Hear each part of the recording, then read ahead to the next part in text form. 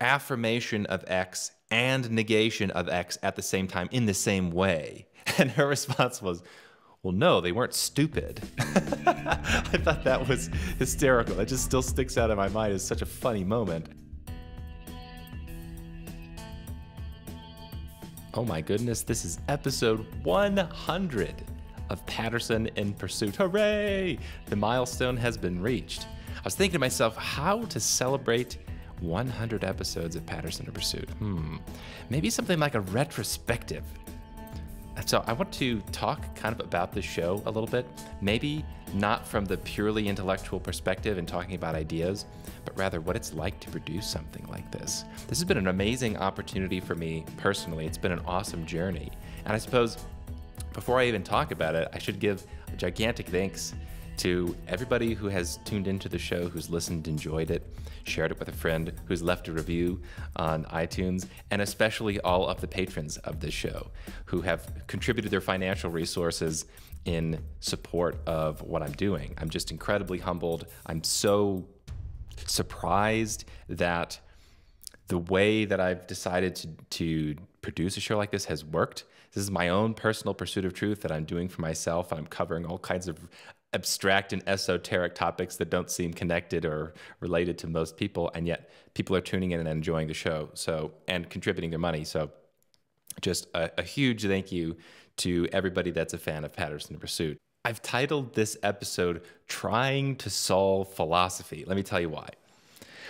So several years ago now, I decided, all right, as I started the intellectual pursuit, maybe with politics, I guess you could say maybe religious ideas before that, but I was interested in political theory. I realized politics and political theory actually imports a bunch of ideas from economics. Economics tells you about the world. And then I realized when researching economics, well, there's this fundamental set of presuppositions in economics about economic methodology. It's kind of more fundamental than economic conclusions is economic methodology. And the questions about how we go about gaining economic knowledge. And then I thought, well, damn, this economic methodology stuff is presupposing a bunch of philosophical concepts about how we gain knowledge in general. What the hell is knowledge? What is the world made of? How do we know anything about it? So I got stuck on philosophy. I found my home in philosophy, and I made a little bit of progress. I thought, I'm going to try to do this full time. Can I make this a career, just writing and producing videos? And then I got this idea for the podcast, just doing philosophy, which I think personally is the thing I need to sort out. If I'm going to understand the world, I got to sort all this stuff out for myself.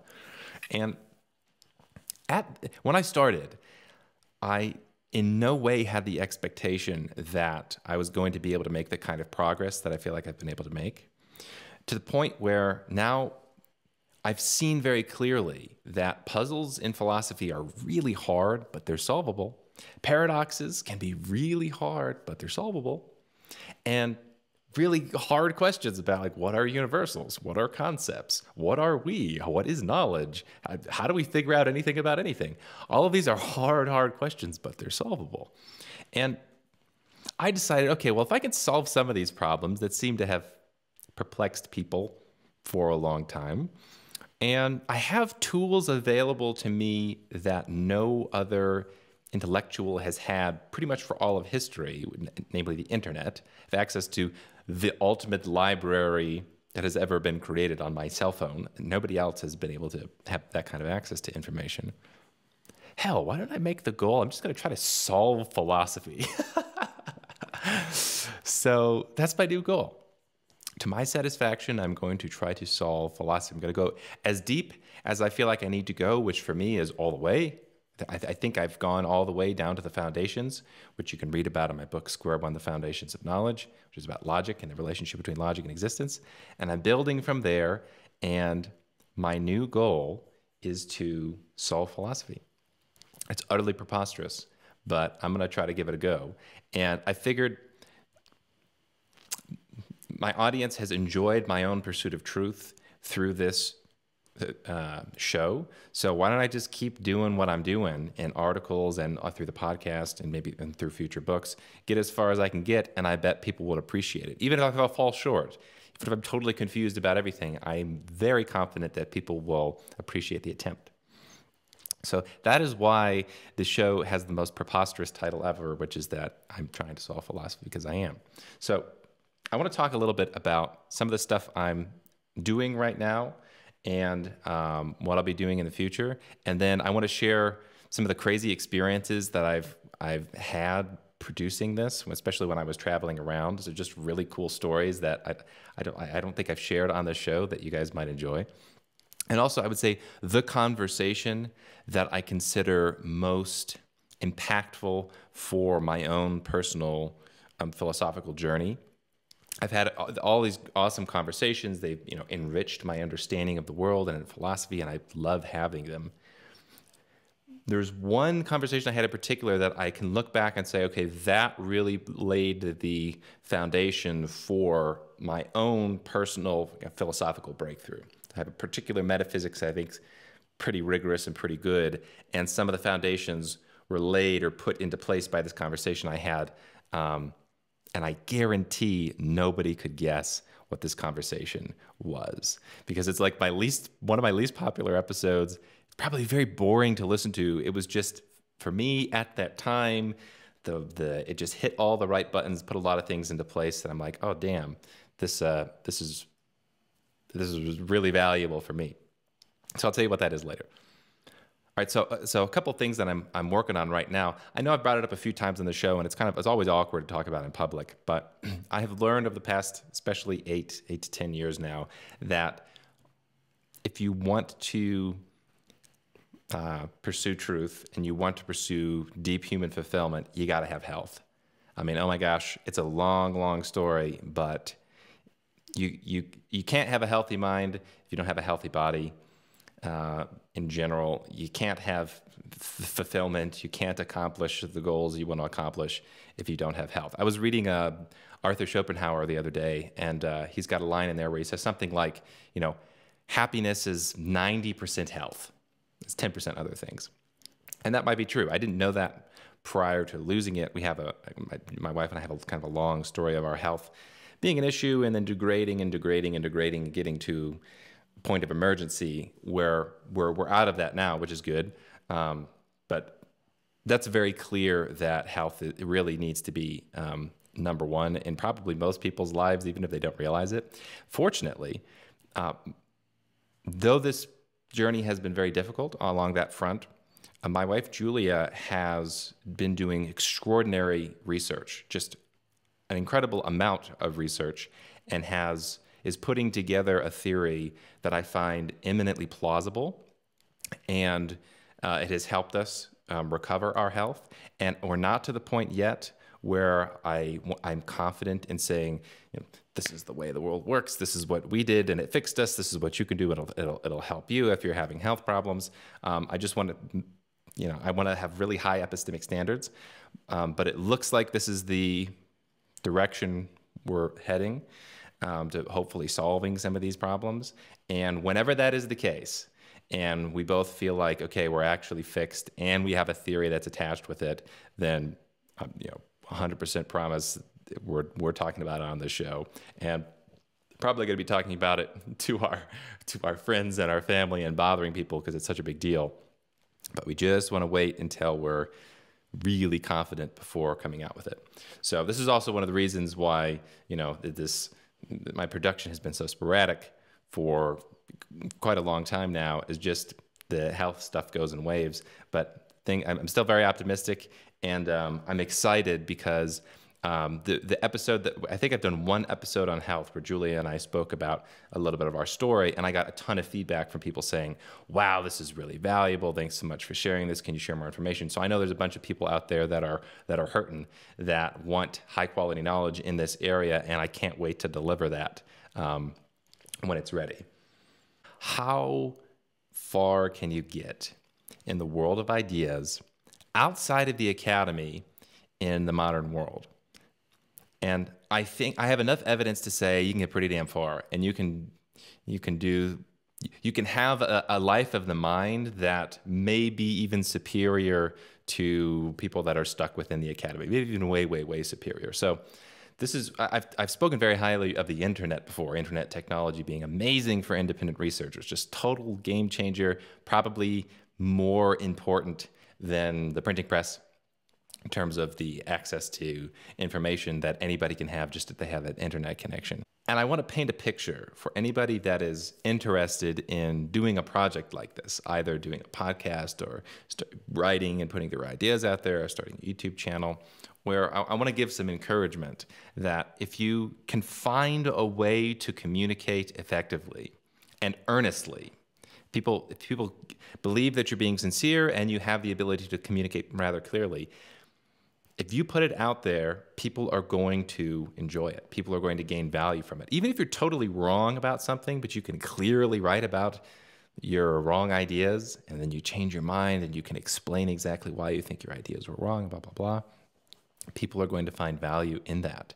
Even if maybe you're a little bit shy or you have some ideas that you think are kind of wonky and way out there, if you can communicate it earnestly, then people will be able to see your perspective and appreciate that perspective, even if they disagree with it.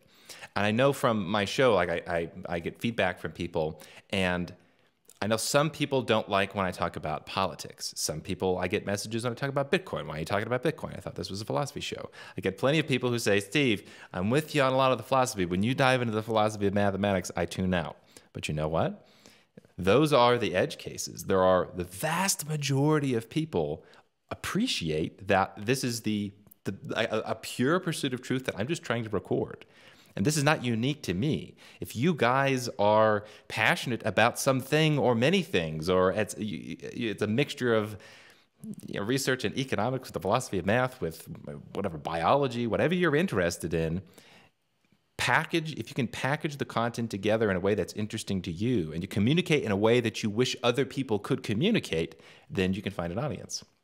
This is not something I knew before going into it, right? Especially when you think about how preposterous it is that I'm just some guy on the internet, right? I've got some bachelor's degree from some nothing school, and then I talk about really esoteric topics with a ton of people that are in the academy at various levels of prestige. The whole thing works. Turns out people that care about ideas fundamentally aren't obsessed with credentials.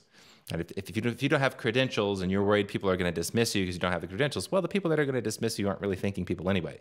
The thinking people, even those stuck inside the academy, don't really care about your credentials. I have living proof of that being the case. So I hope you guys find that encouraging. It certainly was encouraging and surprising to me. I also want to share a perspective of Patterson in Pursuit that I know I've shared publicly, but I don't think I have specifically on the show, which is part of the motivation for this. Well, there's many motivations for doing the show. One of them is not so nice. It's a little bit mean. And it is both to record conversations that I'm having in my own personal pursuit of truth and to record ideas coming from the mouths of academics that are very poor. So I want there to be proof that some really, really bad ideas are articulated and believed at the highest level of the modern academy. I have an explicit goal, which is to reveal the truth about the modern academy, which I believe we're stuck in something like a dark age largely because of the dogmatism and bad incentive structure of the modern academy. So by having some of these conversations with people who say utterly ridiculous things, I am trying to make a point to people that are thinking through these ideas that, oh, maybe not everything that's coming out of the academy is good. Maybe if you have a PhD, it doesn't mean you're even remotely knowledgeable even about your own subject matter, because you may have overlooked the fundamentals of your subject matter. So I don't want to, of course, name names, but if you go through the list of people that I've interviewed, you will find some set of interviews in which the person is making a horrible case for terrible ideas and revealing a profound lack of research and thinking about the ideas that they're talking about. And so part of what I wanted to do from the beginning with Patterson in Pursuit is have a record of this, which I recognize is not very nice, but so be it. I have a particular goal to reveal the state of the modern academy, and this is one way of me trying to accomplish that goal. Okay, so before talking about some of the interesting experiences I've been able to have thanks to the show, I wanted to discuss just a little bit of the ideas that kind of stuck out in my mind, let's say the positive ideas And then I'll share with you this one conversation I had that really set me up for a paradigm shift for me. And there's been many just excellent points that have been brought up when I've been able to talk with these people. And I mean, there's way too many to bring up, but I found a handful really stuck out to me that were pretty important. One of them I thought was a really cool moment was right at the beginning of the show. It was like episode 2 or 3, where I got to talk with Dr. Westacott, who was a philosophy professor at my alma mater. I only took a couple of philosophy classes while I was there, and he was the instructor for one of them. But he and I got along really well. At the time, he was just a complete relativist, 100% all truth is relative. You can't know anything with certainty. And so what I wanted to do to start the Patterson Pursuit was to talk with him because I liked him, but I knew he and I completely disagreed about the fundamentals of things. And I thought it would be great. It'd be kind of great in the pursuit of truth to start the pursuit off with a professor saying that you can't have access to truth. But I was totally shocked because when I had that conversation with him, he actually had changed his mind from the time that I was there when I went to school to when I interviewed him for the show. He changed his mind about fundamental ideas that my respect for him just went through the roof when we had this conversation, where he was a relativist for, I don't know, 40 years, something like that, 20, 40 years. And then for some reason decided, actually, I think we can have access to certain truth, like the fact of my consciousness existing. Like there is at least consciousness in the universe. I know that. I have direct certain experience of that. Maybe that's a bedrock or a foundation that you can build on. And he shared that. I was like, wow, that's so cool. I was not expecting that. I have such a low opinion of so many academics, especially relativists, but he changed his mind. So I don't know. I just thought right at the beginning that was just a really cool moment. Personally, just because I knew him, and then intellectually, it was so cool to see somebody change their mind after decades of believing the same thing about a very fundamental issue. There's also this wonderful line that I remember when I was talking to Janet Gyatso. I think she was at Harvard. I believe she was at Harvard. She was one of the Harvard interviews. And we were talking about Buddhism because, a running theme in this show has been, can you have access to any certain truths? And another way of approaching it is, are there any real contradictions in the world? Can you have true contradictions? And, whenever you talk to people about contradictions and this type of thing, a lot of times people will invoke ideas in quantum mechanics or vague ideas in the philosophy of mathematics. Sometimes they'll get into Buddhism, will come up with like the Zen koans sound contradictory and yet they're true, so maybe they're contradictions. And anyway, there was this wonderful line where we were talking about contradictions in Buddhism. And I was trying to say, specifically, I know these paradoxes sound contradictory, but are they taking them in the literal sense, like affirmation of X and negation of X at the same time in the same way? And her response was, well, no, they weren't stupid. I thought that was hysterical. It just still sticks out in my mind as such a funny moment because I was like, oh, well, that makes sense. Because I had expected, there's a lot of mush that you get when people invoke Eastern philosophy, let's say, kind of a mushy thinking. And so to hear somebody who was, who had been researching that, was teaching at Harvard some of these concepts, to be like, oh, no, of course they didn't think there were true contradictions in the literal sense because they weren't stupid. I just thought that was delightful. Another interesting moment that happened, or a conversation, was at Oxford with Timothy Williamson. I'll tell you a funny story about him too after I'm done talking about the ideas, where I thought this was really revealing. We were talking about logic, and I guess a similar topic, can you know anything with certainty? We were talking about the law of identity. And can you be certain, at least in the law of identity, that things are the way that they are, and by extension, they aren't the way that they aren't?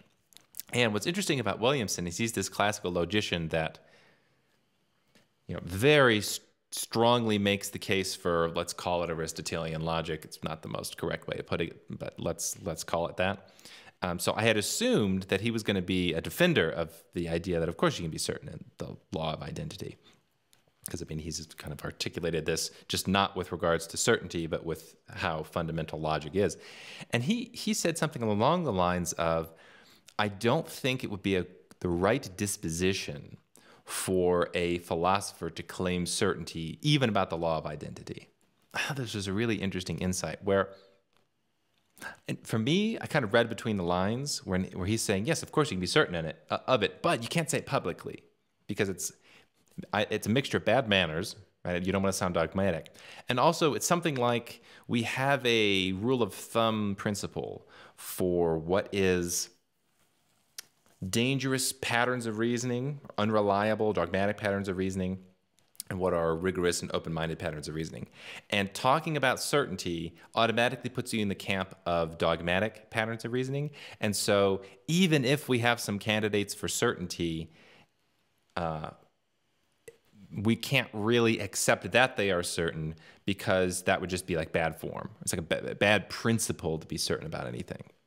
I just thought that was fascinating. And I mean, I disagree with him. I think it's, yeah, I definitely disagree with him. I think it's a big deal. But that was another moment that kind of sticks out in my mind as gaining some information, not as much about the world of ideas, so much as maybe a glimpse into the psychology and reasoning process, meta-reasoning process, social reasoning process of a professional philosopher at a very high level who is taking into consideration things like, you know, what is essentially good philosophical manners rather than what is true and what is false. All right, the last set of interviews that I want to talk about before I tell you the one that really affected my thinking is the philosophy of mathematics interviews. So I was completely flabbergasted several years ago when diving into foundations of math to see the shoddy reasoning that lay at the heart of the foundations of mathematics that was set there a little bit more than a century ago. Around the turn of the 20th century, you had a foundational crisis in mathematics that was never resolved, and the working resolution was garbage from a philosophical perspective, and it never quite corrected itself. This was, I could never have believed in a million years that would have happened in mathematics of all disciplines, but it did, and those problems have not yet been fixed. So it's difficult to be a guy working outside the academy and across multiple disciplines to come to some of these conclusions and state them publicly because it sounds like crankery. And there definitely is a correlation between true crankery and really bad mathematical ideas. Occasionally I'll get emails from people that are definitely cranks. And a lot of times, I actually had an email from a guy not that long ago, and it opened up, "Hi, Steve." Next sentence. "My friends call me the greatest mathematician ever." And then he talked about some crappy mathematical ideas that had nothing to do with the stuff that I'm interested in. But I Googled his name, and he's like a well-known, genuine math crank. But anyway, so it's this dicey thing to talk about, especially when you talk about the foundations of math, because people think, "Oh, are you claiming arithmetic is broken?" And it's like, no, I'm not claiming arithmetic is broken. It's the foundations of higher math. But anyway. When I've been researching this, I see that the paradigm in which we live is one which imports a bunch of ideas from the philosophy of mathematics and the philosophy of physics and science. And some of those ideas are wrong. And so in the process of creating a new paradigm, a new completely different worldview and coherent philosophy, which is my goal for myself and something that I'm going to be doing professionally and for other people, I know that a lot of work has to be done in the philosophy of math, and I see particular areas that need to be fixed. The concepts surrounding infinity need to be fixed, and assumptions about Platonism need to be fixed. Those are two big ones that cause a whole range of big problems. But this was distressing, because I'll just, without going into detail, if it's the case that there are no actualized infinities, then it is the case that space is discrete. If it's the case that space is discrete, well, that breaks a lot of math, a whole bunch of issues. If you think about if space is discrete, then suddenly such a simple phenomena as rotation suddenly becomes very complex. It's like, what the heck is happening if space is discrete and something is rotating? It's like breaking, and you need like a new math of discrete space, which means you need a kind of a new math because Euclidean geometry is built on the concept of continuous space. And it's a big project and something that I know needs to be done. And it's not something that was overly enthusiastic about doing personally. I thought, okay, well, somebody's got to do it. It might as well be me because I don't see anybody else working on this. So I made a little bit of progress in this area. And then I stumbled, somebody shared, I think it was just a listener, shared the work of Norman Weilberger when I was talking about infinity stuff. And I was like, who is Norman Weilberger? Long story short, there is a professional mathematician in the University of New South Wales in Australia who is developing mathematics from new, sounder foundations. And he's brilliant. He's unquestionably a genius. He's got the most mathematical knowledge by far of anybody I've ever heard across a whole range of issues. I got to interview him, and that was exciting. I went out there to Australia kind of for the purpose of interviewing him and talking with him. And it's brilliant. He's done a bunch of brilliant things in math. And he wouldn't even himself see it this way, but I see it this way. He has actually developed a mathematical theory that Einstein was looking for. You could call it even a theory of finite space. He wouldn't put it that way. But I see his math in a different way than he sees his math. I see what he's doing as being truly revolutionary, fundamentally. And boy, it's well overdue. It's overdue by more than a century. I say it's what Einstein was looking for because, as just another aside, Einstein was one of those people who actually seemed to be like a thinking person. And there's a lot of people in popular culture that are considered to be, just unquestionable geniuses and thinking people. A lot of them, I don't think they were. Einstein seemed to be one of them. He seemed to be aware of the process of theorizing carefully. And there's a line, there's a back and forth he has with, I believe, Schrodinger, who's another popular physicist, where they're talking about this idea of continuous space.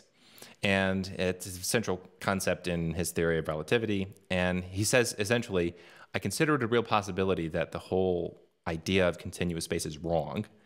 And if that's the case, then relativity is essentially a castle in the sky. But we don't have the math yet to have a theory of discrete space. That's a summarization. And so they just went with this, of course, relativity became a relatively popular theory. But I think Weilberger has done it. And I think it's a huge deal. And so to be able to talk to the various people on my show about the philosophy of math having to do with infinities, and I got to talk with Weilberger and Zeilberger, I am totally convinced that in the next 30 years or so, we are going to see a massive shift in the philosophy of mathematics to ideas that are more aligned with Dr. Weilberger. And I think it's going to spill over into physics, because there are other researchers that are working on a theory called loop quantum gravity that have the assumption of space and time being fundamentally discrete, which they are, and it's going to solve a bunch of problems. So this whole area of me pursuing the philosophy of math on the show has been awesome, just for me developing my own ideas, especially they become more and more sophisticated lately, but part of the reason I dive deeper and deeper into this is because on the show, when I talk to these people, it's very clear to me there is room for new thinking here. There's so much dogma around mathematics that this is one of those areas where you can get a lot of unique, fresh contributions. So naturally, I'm attracted to that. So even if you guys haven't been enjoying the philosophy of math, tough, I certainly have, and I guarantee it's going to be a gigantic deal for the next paradigm shift whenever that takes place. Okay, so I want to tell you about this conversation that I had. And in fact, I should give a special shout out to Bernardo Kastrup, because though I wouldn't say the conversations I had with him were so impactful as the one that I'll describe, I do think some of the highest level conversations I've been able to have on the show are with Kastrup. I think he's brilliant intellectual. I disagree with him, but I think the work he's doing is very high quality, and I love that he's doing some of it's inside the academy, some of it is outside of the academy. That is a thinking person, so shout out to Bernardo. Okay, so I had this conversation at Tufts University. This is episode 37. And it's with Dr. Mario De Caro, who's an Italian philosopher. Some of the conversation was boring, even for me, but there was a little bit in there when we were talking about metaphysical pluralism. And he presented a point that I hadn't really thought about that just set things up for my current philosophy. And the idea is this, that if we're just being honest in our observations about the world, then and we don't try to immediately come up with some theory to put all of the objects inside of the theory, it seems like there are different categories of existence. You have physical things, you have things that take up space, This is things that are spatially extended, like this pin here. But you also have something like, experience. You have the experience of color. Your consciousness is not something that itself seems to take up space. It seems maybe you could be aware of the taking up of space, but it itself is not taking up of space. You can also talk about abstract things. It seems like relations. You can talk about spatial relations as existing. And the metaphysics, let's just not comment on the metaphysics, but it seems to be that there are things, the right half of the pin is spatially extended, the left half of the pin is spatially extended, and there's a particular relation between the right half of the pin and the left half of the pin. That relation seems to exist. I mean, if I push down on this part of the pin, the other end of the pin lifts up, right? There seems to be some interconnectedness between these two things, and yet the relation itself is not spatially extended. So that seems like another type of thing. You got physical objects, you got maybe abstract objects, you got consciousness. Then you can even talk about biological things. It seems like you've got rocks and then you've got living organisms, and there seems to be something uniquely different there. It's not so clear that you can just reduce living things down to non-living parts. There's an interesting question, an interesting composition question there. So that's the base level observation. I think that's true. Yes, there seems to be many, many, many, many, many different types of things. And he was saying, well, why not then just acknowledge that a metaphysical pluralism makes a lot of sense? Why are we trying to collapse everything down to one ontological category? Maybe we don't need to do that. Maybe in the biggest picture sense, we can say everything exists, therefore it's all in the biggest possible category of things that exist. But if you're going to get more specific, like there are really distinct ontological differences between things. It's not just that it appears that way and it's some problem. It appears that way because it is that way. There actually are meaningfully different ontological categories. The only problem, really, with this theory, from a kind of a theoretical, metaphysical, philosophical perspective, is the problem of interaction. If it's the case that reality comes in a bunch of different categories, fundamentally different categories, then how do they interrelate with one another? Because it seems like there's some type of relationship with the blueness and the spatial extension of the pin, right? They have some relation with one another. It seems like there is some type of relationship between living things and non-living things. So how do they interact? And obviously, the mind and the world seem to interact, but how? So it comes down to the problem that Descartes faced in his Cartesian dualism, which is, okay, if we have these ontologically distinct categories, how could they even in principle interact? And so I'm looking at that. So that was very powerful for me, because I'm like, hey, this is a pretty damn good argument. So from the abstract perspective, I'm thinking, all right, well, if it were possible to solve this interaction problem, boy, that would pretty much solve a ton of other metaphysical problems, because then you could just be a pluralist. There's a bunch of different types of things and they interact. We just got to come up with some mechanism of interaction. If there's any conceivable way that we can come up with a picture of how objects in multiple ontological categories can interact, then we solved a bunch of philosophical issues for good, maybe. And so at the time, I obviously didn't have an answer to the interaction problem, right? That hasn't been able to be solved by dualists or anybody else that I have seen, for a few centuries. So, but that seed was planted. If we can get to pluralism, ooh, that is attractive. That seed was planted years ago now, whenever I had that interview. And sure enough, I don't know when it was, when I was living in South Carolina, I was in the bathtub. And I was thinking about the discreteness of time. And if time is discrete, then it's like there's an instant, and then there's another instant, and another instant of reality. It's like a snapshot picture of reality. It's a progression of moments with no time in between them. You could think of it like a film reel. Maybe you're looking at it. It's like, here's an instant, here's an instant, here's an instant. Things are in different states across the different points in time. It's not continuous in the sense that there are always additional states in between two states. You actually have two kind of side-by-side states. So I was thinking about this, and then suddenly it just popped in my head.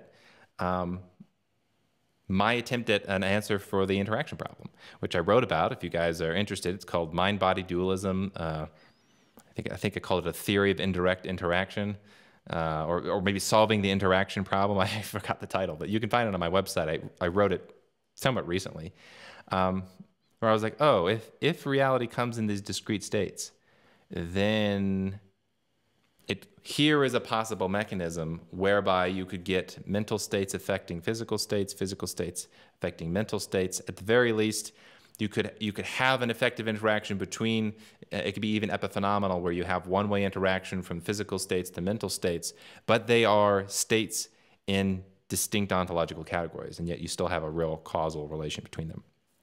And that, for me, was just a gigantic breakthrough. And maybe for other people, will be a breakthrough too. We'll see. I think it's a pretty big deal.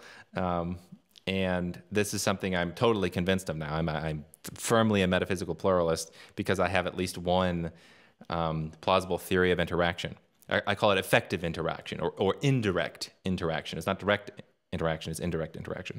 So actually that little seed that I had planted was partly due to this boring-ass conversation that I had with Dr. Mario Dakar, episode 37. How about that? All right, so I want to finish up this podcast by talking about just a couple of experiences that I've had that you guys might think are really funny. And especially if you kind of know my background before starting this show, let's say it's a somewhat humble background, the idea that these experiences took place is hysterical. It's just hysterical to me, and it's cool, and maybe it'll be exciting or encouraging to you.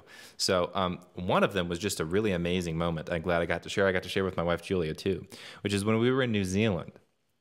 And there was a professor there, I believe his name is Dr. Patrick Gerard. I forget what episode it was, but he had done some work in logic. He was a guy, it was like a dialetheist, somebody that thought there were logical contradictions. Been a running theme on the show investigating this idea. But so I emailed him. I said, hey, would you like to talk about these ideas on the show? He said, oh yeah, but I'm currently on vacation and with his in-law or whatever, somebody in his family. He's like, oh, we're outside of Auckland. I don't exactly remember where it was. It was maybe it was farther down. Anyway, he said, why don't you come up to our farm and we can talk about it up here to my sister-in-law's estate or whatever it was. And I was like, okay, that sounds like fun. So Julia and I end up getting a rental and driving to this unbelievably gorgeous estate in the middle of New Zealand from, I don't know what his relative or did, but they were very well off, and they had it's a gigantic property. They had a bunch of farm animals. They had an infinity pool, and it was this really cool moment. I remember this. Julie has footage of it. I don't know if it's on one of the behind-the-scenes footage. It might be, but it was this really cool moment where Dr. Gerard and I were having our conversation in this gazebo, and there's this visual footage of the mountains in the background, these beautiful plains. There's like a pool there, and you can't hear Dr. Gerard and I talking, but you can see us kind of gesturing and talking about philosophy in this gorgeous residence, and about some of the, in my opinion, the most important ideas in the world about logic. It was just this kind of a beautiful, amazing, surreal moment that even happened. It's absurd to think that happened just by sending out some emails and having this project to be invited out to do something like that. And actually, but that conversation was interesting because we spoke for at least another hour off air about the liar's paradox. And I will tell you the conclusions of that conversation, but he didn't want it recorded, and it was very illustrative. So I learned a lot in that. It was a cool episode. I recommend everybody check it out. But that, just the fact that happened was shocking. Okay, even funnier and more absurd story for this to happen to some guy on the internet who started up a podcast and then wound up in Oxford. This is when I was talking with Timothy Williamson, who's the most prestigious logician in the world. After we get done talking, it was a great interview. He's like, oh, hey, do you want to go to lunch? And I'm like, of course I want to go to lunch. So I guess in Oxford, it turns out there's this, it's laid out such that they have this inner sanctum area that's cordoned off for the very sophisticated people. And so we go into it, and it's beautiful, well-maintained lawns and everything. And we're talking about Zeno's paradoxes. I'm telling him how he's wrong about Zeno's paradoxes because, infinity. And so we get there, and we get into the dining hall, and this other absurd moment where there's a butler, This is a British butler, so like they do it right in Britain, right? That's where they have real butlers. And he's got a little, cloth over his arm, and he's serving me sautéed mushrooms in the inner sanctum of Oxford while I'm having this conversation with Timothy Williamson. He's like, "Would you like some more mushrooms?" I'm like, "Yeah, they're tasty. That'd be great."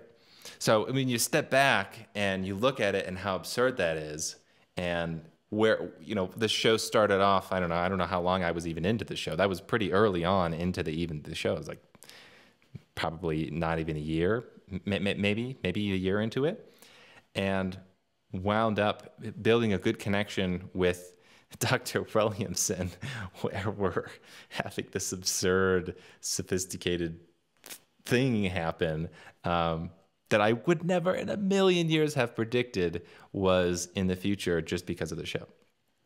So I hope you guys hear that. I'm not trying to brag. I mean, that's pretty damn cool. I'm proud that happened. It's an awesome story. But just be aware, if you do this in a sincere way, and you have a podcast or whatever your project is, and people know that you're sincere, and you can find a way to communicate effectively, you have no idea what doors will be opened and what kind of absurd opportunities will present themselves as a result of you pursuing your passion. I know it's smarmy, but I could just personally attest to that being the case. And now from here on out, because I built these connections, and I think I definitely, if I choose to, know that I can have a fulfilling and financially successful career indefinitely in the world of ideas outside of the academy. That is the case. It's just a matter of how I want to do it, if I want to do it. So I really hope you guys find that encouraging. And of course, that's partly thanks to you, whoever's listening right now. Your support, either financial support or you sharing this with people, that makes these kind of opportunities possible. So I'm just deeply grateful for that. I should probably also mention what should be obvious, that there are difficulties in doing a project like this. It's definitely not all sunshine and roses. I think the hardest part for me, especially when I was traveling, was trying to commit to a consistent production schedule, especially with the health issues. Because if you're a driven person and you feel like, okay, I'm going to do this, I'm going to produce this, and people have the expectation this is going to happen and this is going to happen, and then you have a couple bad days and you're behind and you work too much and you get stressed out and it's not good for your health. It's just a bad circumstance. And I know for a fact now, after the fact, that some of the traveling that we did, while it was cool and it was a cool opportunity, it 100% clearly harmed our health, which is probably not a trade-off most people should be making. So one of the reasons I really have enjoyed being able to have Patreon is because early on I changed from a monthly subscription to a kind of per content subscription, so that people are only getting charged when I produce things. That has just reduced my stress level so much, because I don't feel nearly the amount of pressure to produce things because people are giving me money. So if I have to wait 2 months before I produce another piece of content, which has happened several times now, it sucks. I don't like it. It still stresses me out a little bit, but I don't feel like people are sitting there just, throwing their money away at some content provider that isn't actually providing content. So shout out to Patreon for having a cool setup. And also a much bigger shout out to my assistant, who has been helping me both with the audio production and with proofwriting stuff. His name's Justin Pratt. He's awesome. We've kind of developed a friendship, and I really enjoy his company. We've had a bunch of great philosophical conversations. But especially when I was traveling, I really, for some period of time there, I was definitely overloaded. And so I put out the call. I said, hey, look, if anybody wants to work with me on this project, let me know, and I've got some work for you. And Justin emailed me, and it's just been an amazing setup. He's just been a reliable dude, and thanks, brother. I really appreciate all of your help. All right, so that's kind of the stuff I wanted to talk about on the retrospective 100th episode of Patterson in Pursuit. I hope you guys enjoyed it. I don't intend to self-indulge in this way in the future. Maybe episode 200 I'll do something similar. But yeah, I also have some cool interviews coming up in the future. I'm just going to have as a general rule, I don't have a production schedule. And until health is completely sorted and career stuff is completely sorted. I just, I put too much pressure on myself to try to consistently produce. It's not good for my health, and it causes too much stress. And I know you guys don't really care. I know people that are producing stuff overestimate how important things are for their audience. So I'm just going to say, whenever the episodes get produced, that's when they get produced, and I hope they continue to create value for you guys. All right, thanks for listening. I hope you guys enjoy the rest of your day.